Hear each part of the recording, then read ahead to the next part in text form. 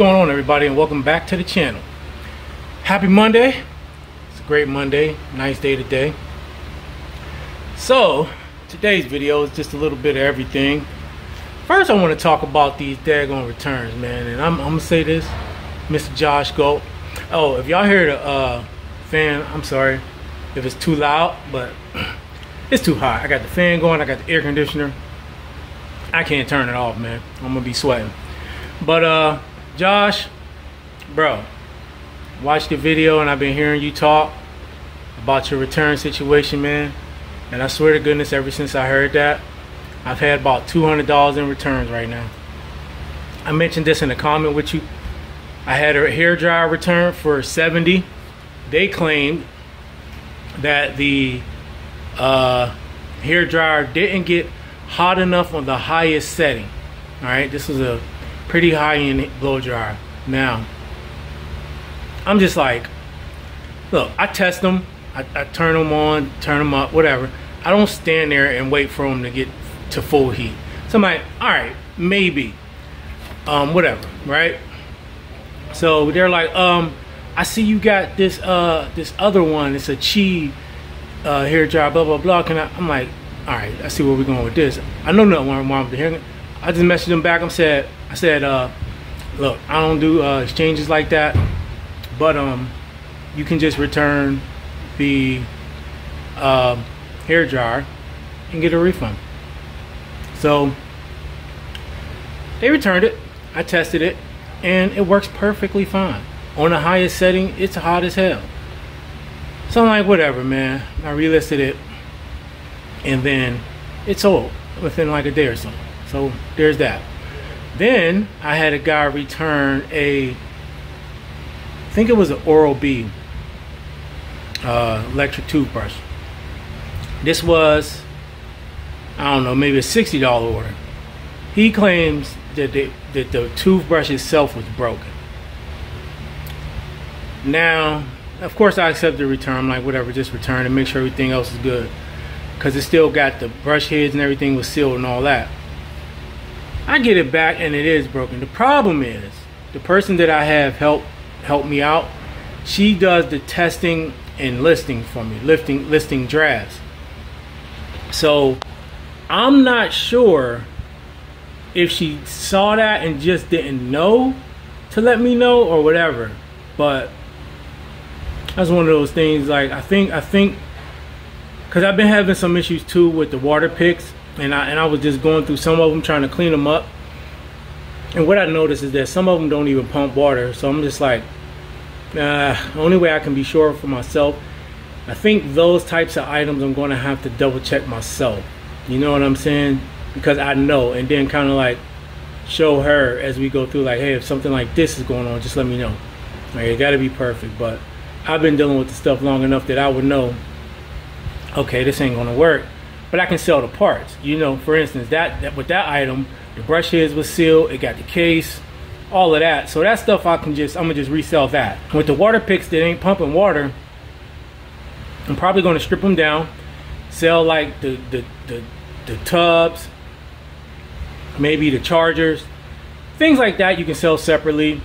And then I might just list the broken part of the water pick itself for parts, because sometimes it just might take a replaced pump and somebody might do it, so I don't know.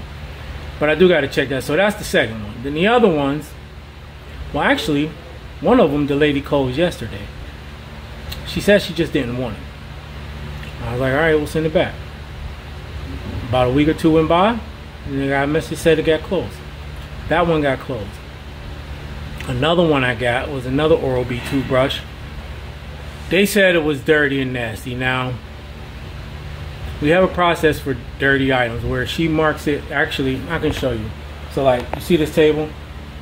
This is all types of stuff, right? You got the hair clippers. You have the, here, let me turn this around. All right, so you got this whole box here of clippers and stuff. So these would be clean and working, okay? Clean and working. So I'm gonna check those. These are like messed up or whatever. These, so she'll mark and she'll leave something on it that says dirty. That way I know to go through and clean it before I list it. Another box under there, so I know to go through and clean it and before it get listed. So that's the process for that. Now, the picture that the lady showed, it did not look like the picture from the listing. At that point, I was kind of tired of dealing with it. I just gave her a refund, and that was it. I didn't even ask to send the item back. All right. And then another one was a wig, a $50 wig that I sold to somebody for $15, and they bitching about it. Oh my goodness. I didn't give them a refund. They can send it back if they want. I'm not doing that. What else, man? So, I mean, that's just kind of it. I just got to be with some of these things like the water picks and the toothbrushes. I'm gonna just have to double check them myself. But it was a rough last week and a half as far as returns go. And I just got to remind myself that it's not the price that they paid. It's just the price that I have into the item plus the return shipping if I accept it. I only kind of make them return it.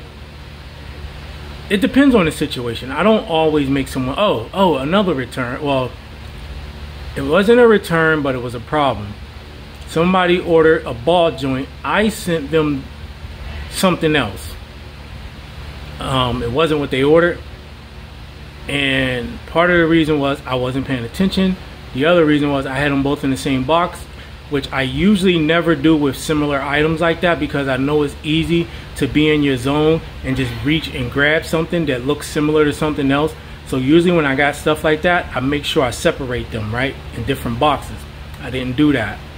I sent them a different item. They messaged me. Initially, y'all said, no, I did send the right item. But then I looked at the listing. Then I had to message back and say, oh, my bad. I'm sorry. You're right.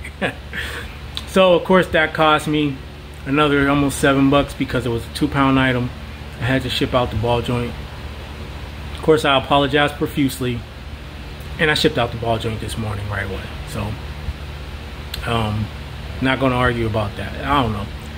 I go through these spells where I have these moments where I got a lot, and I think it's still residual from just the whole situation with the fire, moving, getting things settled. Like, my mind has been going 1,000 miles a minute, bunch of things, and I don't know, I've been forgetting a lot lately. It ain't just that, like small things, like I'll be on the way to the gym, I'll get my water bottle, set it there to grab, and walk out and leave it, and won't even grab it, totally forget it.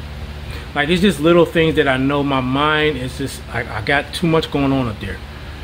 So I gotta slow down, you know what I mean? And I don't want that to translate into me having returns and getting defects on my account and you know, giving the customers a bad experience, because that's not what I'm about. I'm all about giving the customers the absolute best experience that I possibly can. And I definitely don't want to send somebody stuff that's not working, because I know it sucks just personally getting something and you was waiting on it and then it's not what you expected. And that's to put aside people who try to finesse, right? But what can you do, man? You just got to be more thorough, and you just got to, my thing I always try to fall back to when I get there is step by step, you know what I mean? And I think part of the problem with that whole ball joint thing is shipping in V-Quote, there's a little picture that you can, like, that comes up when you hover over the item that's sold, and it's you can see it, but it would be easy. I just didn't pay attention. That's it. It ain't nobody's fault. I just didn't pay attention enough. I didn't reread the listing. It's my fault. So a lot of returns, and because I'm not accepting responsibility, I blame it on Josh Gold for bringing up the return thing. Don't be mad at me, Josh. But other than that, man, I sent in a Walmart shipment. That got checked in yesterday night or today. I seen them pop up. I'm making another one. Going to be doing a lot of that, especially through the summer. I still have, sorry about the light, all that stuff. Oh, this will bring me to another point in a second, but all that stuff we kind of already separated. That's more like blow dryers and clippers and stuff like that. But the auto stuff, I've been listing it slowly but surely. Some of it's been selling, some of it hasn't. But one thing I am going to break down and do, I'm just going to break down and buy a pallet rack, man. I can't find nothing around town that fits my needs. Everything is like this short stuff. I can't find anything like the one I had got from Josh. It wasn't the right parts. Me and him already worked that out, but that didn't work. And I really need to get this stuff off the floor. This is really like, it's congested. I can barely move. So I've been looking around some sites. I actually saw a few sites with used pallet racks, but I've seen some with new ones going for around 500, and I can get like a 10-foot. I might want something bigger than 10 foot, but about 500 or 600 I can get one. I think I'm gonna just have to break down and do it, man, and just buy my space back.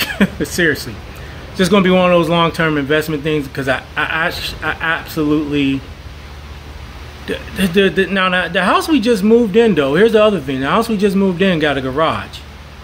Now the driveway up to that garage is fairly narrow. My Jeep can fit through there, but she got a Denali, it can't. It's kind of wide. But then I was thinking, like, I can just store this stuff over there and not buy the pallet rack. You know what I mean? The only what would you call it?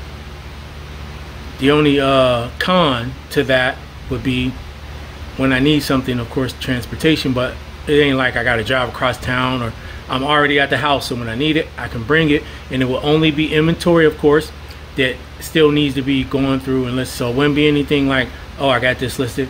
So I was going to buy the pallet rack, but after I looked at the garage, we got some stuff in there because we're still going through a lot of the donations and stuff that people gave us. But once she sorts through that, I think I'm probably just going to move the majority of that stuff over there and bring a few boxes at a time, because I've only been going through like a box or so a week, and at this rate, if I don't do that faster, I'm gonna be going through this forever. That's the only thing that's kind of like right now that's holding me back as far as backing me up. I've been getting through everything else fairly quickly, man, with the help. And so that's pretty good. eBay, sales wise, have been good for the items that I'm selling. There's been some slow days.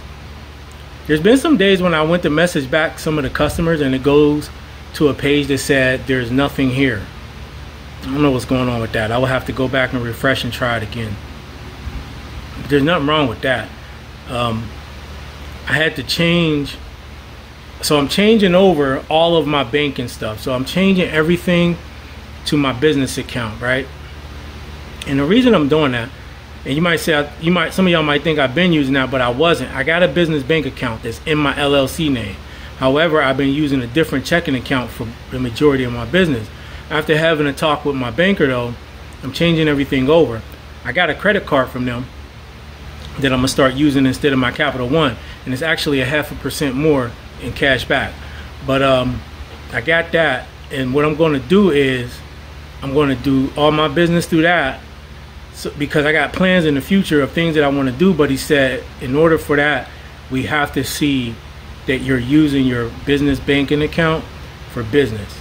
So I'm like, all right, so this is going to be a long-term plan over the next year.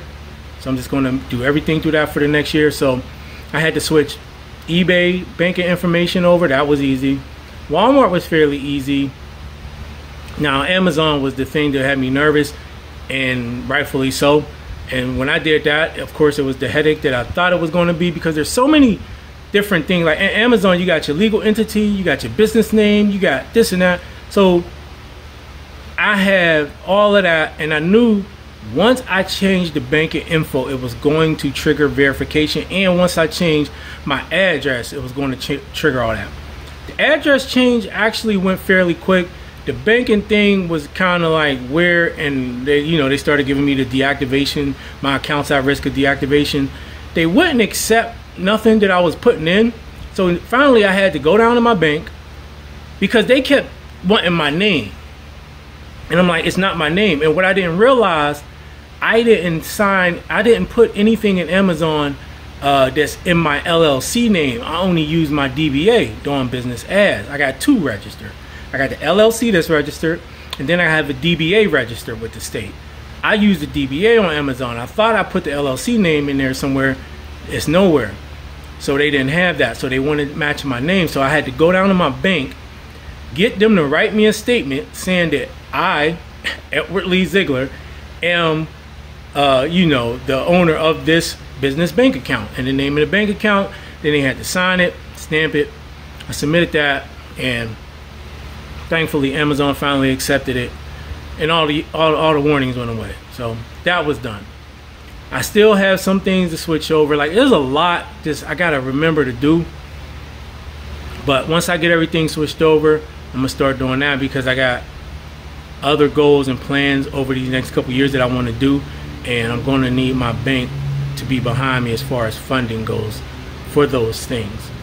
And some of those goals are resale related, but I don't want them to fund me for like pallets and stuff. That's not, I'm thinking something totally different, y'all.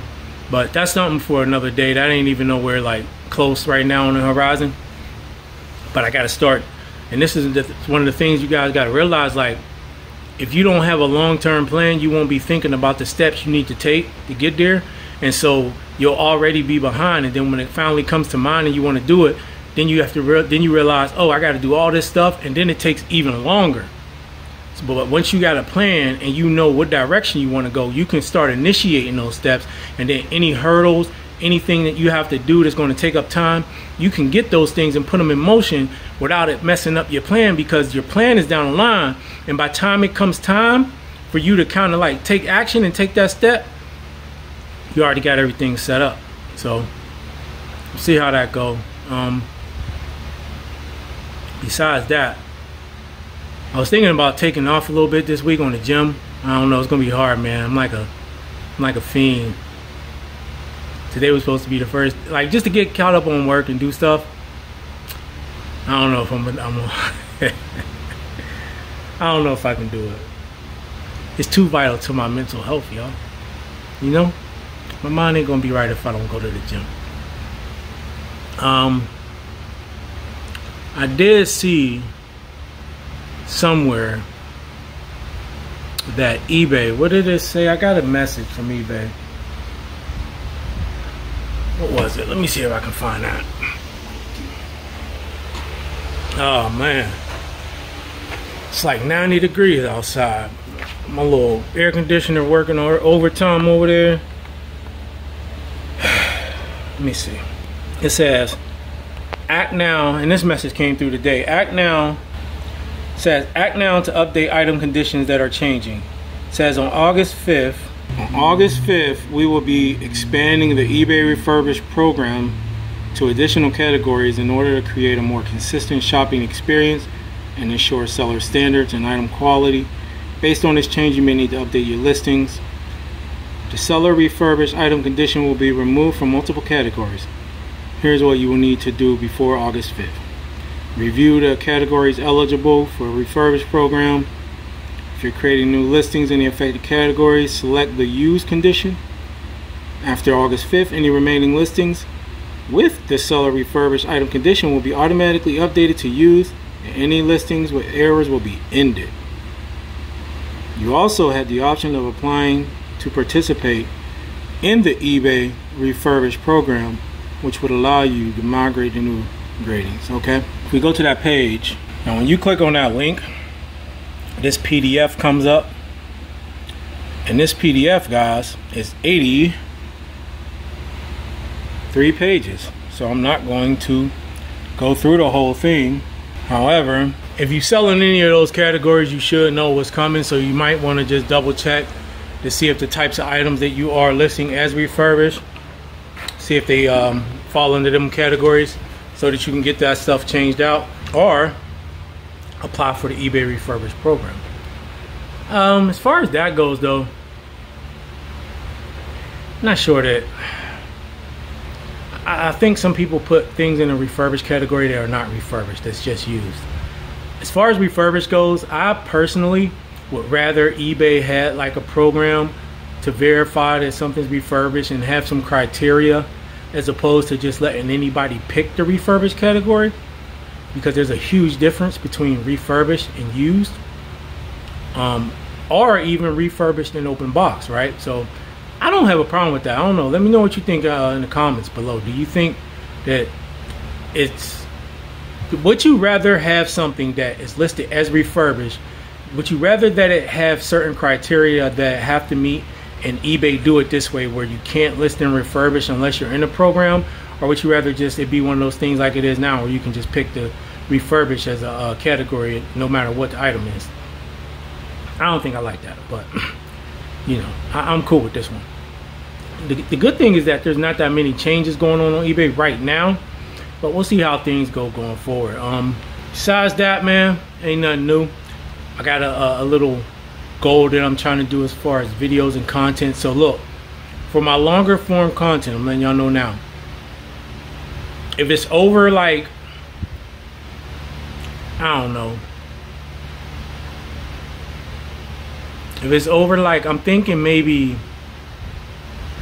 30 minutes to an hour, somewhere around there, I'm probably going to cut it up. Well, I'm definitely going to start putting chapters in the videos if there's specific things that I'm talking about, different topics. So always check for the chapters. But I'm also going to start cutting it up by topic that I'm speaking of in the longer form, and relisting those videos by themselves, just for people who might just want to hear just that topic. I think it just helps with the algorithm, and it helps with, you don't even have to go to the longer video or look at the chapters. The video is just out there itself. So just so y'all know, if y'all see something like that, that's what's going on. I'm just rehashing the content, chopping it up. Plus I'm putting some of it over on Instagram. If y'all ain't following me over there, follow me.